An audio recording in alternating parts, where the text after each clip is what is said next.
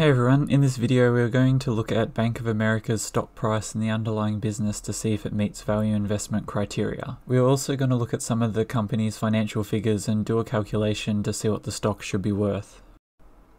Okay, so as advertised, I'll be donating to charity for every like, comment and subscription up to $100 for this cycle. Likes and comments are 3 cents each and subscriptions are 4 cents each. Further details will be in the description below. Now let's get to the analysis.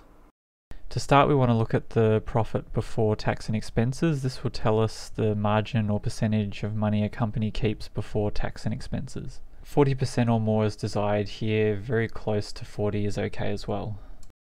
Next, we want to look at the profit after tax and expenses. This is a measure of a company's net profitability and we're looking for 20% or higher.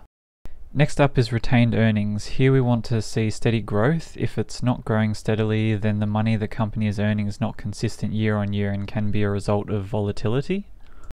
Next is the return on equity. This is a measure of the profitability of a business in relation to the equity or money the company has. Generally 15 to 20% is good, but it can vary between industries.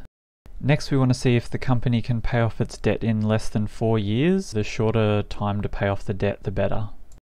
Next, we want to calculate the capital expenditure to income ratio. The lower the better, so less than 25% is great and less than 50% is acceptable here. Okay, for Bank of America, they failed in 2 categories and had missing data for 2 others. Their retained earnings have grown year on year, but still this would be at a higher risk category. Hey everyone, if you want to keep up to date with my videos, remember to subscribe and set notifications to all. Okay, now we are going to calculate the intrinsic value of Bank of America's stock using the EPS, growth rate and PE ratio from Yahoo Finance. For Bank of America, the fair value estimate is 87 and the buy price is showing as 43. Also, a quick legal disclaimer, I'm not a financial advisor and this should not be taken as financial advice. Please consider talking to a financial advisor before making investment decisions.